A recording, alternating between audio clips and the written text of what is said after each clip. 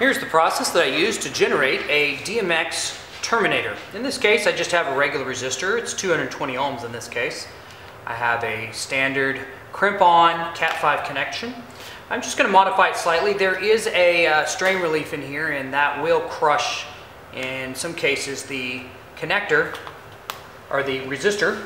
So I'm just going to take that, pop that out, bend it back up here.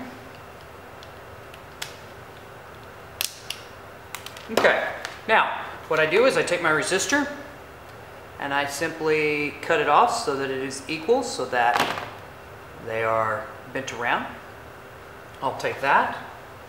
I will then push that into pins 1 and 2, which are the orange pair. And I just look closely to make sure that we're going in the little guides.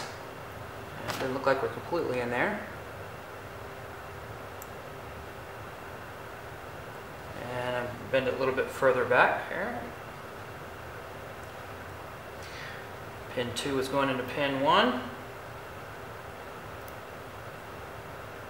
Okay, so I slide it in there. That all looks good. They look like they're separated. Put this in my crimper. These kinds of crimpers at a variety of different stores. Just crimp that down. Pull that out. And now I have a CAT5 Terminator. Plug in anywhere. And what I often do is just put a little bit of hot glue in the back side of this connector, seal it up.